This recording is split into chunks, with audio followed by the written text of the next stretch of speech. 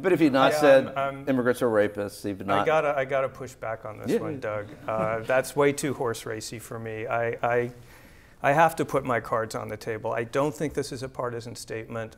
Donald Trump is outrageously underqualified to be president of the United States. He is an unpredictable, narcissistic sociopath.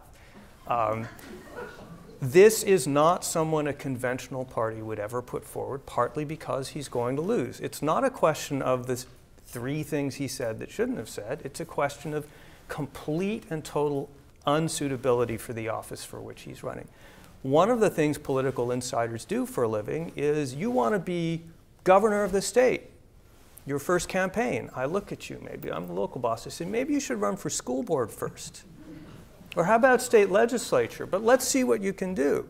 And by the way, let's see what you can do for me. Will you raise money for me? Will you be a good team player? Will you vote in committees to get stuff done? Then we'll talk about governor. There's a reason for that process, as there isn't any of the rest of life. You don't want sociopaths in high office who actually can't do anything because they don't owe anyone to anyone and no one owes anything to them. Well, that's Trump, that's Sanders, that's Cruz, that's more and more people.